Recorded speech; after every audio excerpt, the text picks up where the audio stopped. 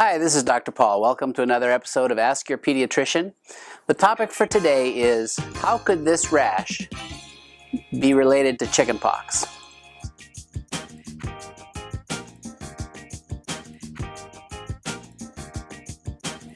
What I want to share with you today is just a little history about chickenpox. Now, I grew up a few years ago, for some of you young whippersnappers, and back when I was young, chickenpox would just go through a community. So when I got it, all my friends got it, all my siblings got it.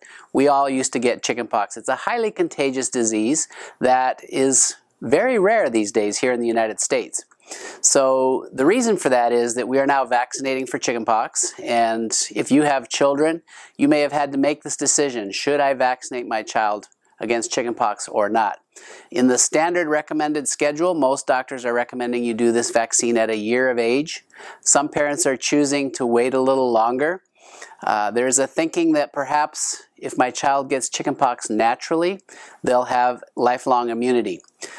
That thought is actually fairly accurate. It turns out when we first started doing the chickenpox vaccine, we thought it would give lifelong immunity, and it did not. So we ended up adding the recommendation for a booster shot of chickenpox, which is now on the routine schedule.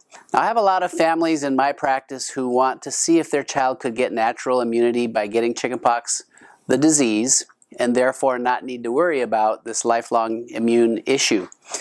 What ends up happening in reality, because there's such great herd immunity, meaning that the community is so protected because everybody's getting their vaccines, that in actual fact, we're just not seeing chickenpox anymore. In fact, doctors coming out of training now, new nurses, sometimes they've never seen a case of chickenpox. And this was something that we all had seen and knew like the back of our hand. So let me describe a little bit what chickenpox looks like if you should have the opportunity to see actual chickenpox. We can make the diagnosis when you find 3 lesions. It starts off with a tiny red bump.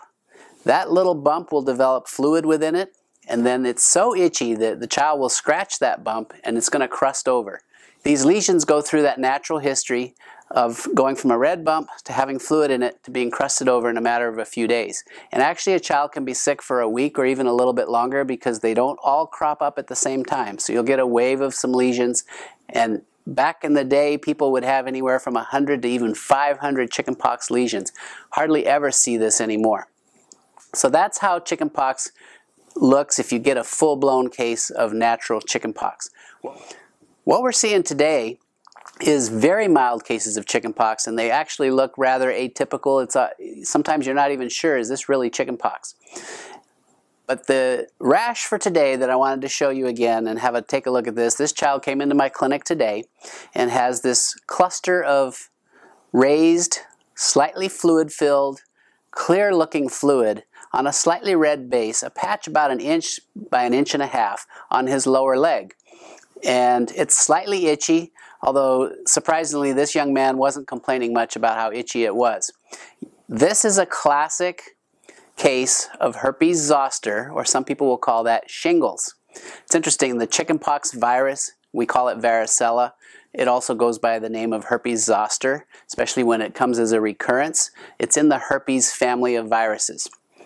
Now, shingles, this herpes zoster reinfection, is kind of curious. The virus, and it's known that this can happen from natural disease or even from a vaccinated child, you can develop a herpes zoster reinfection, and it always will come up in a specific dermatome. Now I'm going to show you, look at this chart right here, and you will see a diagram of dermatomes, and you can look and see that this particular rash would fall into the L4 dermatome. That means in the spinal cord, down in the lumbar area, L4, in the nerve root, that's where the chickenpox virus has been just hanging out, I guess, until it's time to cause some mischief in the form of shingles or herpes zoster. So just thought this would be an interesting and instructive case in what herpes zoster looks like. In some older folks, this particular reinfection can be extremely painful and very itchy at times. We do know, as in this child from today, that you can get herpes zoster or shingles just from having been immunized. We once thought when we first were doing these vaccines, we were hoping that the vaccine would prevent herpes zoster. Turns out you can get zoster whether you had natural chickenpox or you were immunized against chickenpox. So just to tell you one thing about the management of chickenpox, there is generally no treatment. Now, there are people who are immunocompromised. If you catch this illness early, it can be treated with an antiviral medication, but in general, most people are going to get over this infection with very little complication. It is not an entirely harmless illness, and in fact, in patients who are immunocompromised, we're talking about someone who might have HIV, or maybe they're immunosuppressed for cancer therapy, or even perhaps severe asthmatics who are on large doses of oral steroids.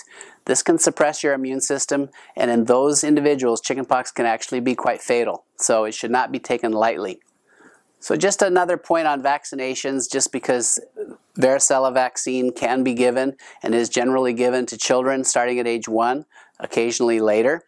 What I would like to mention is this is a live virus vaccine. So this is not a vaccine you're going to give to somebody who's immunocompromised, somebody with HIV, somebody with leukemia or some kind of severe cancer where they're immunosuppressed.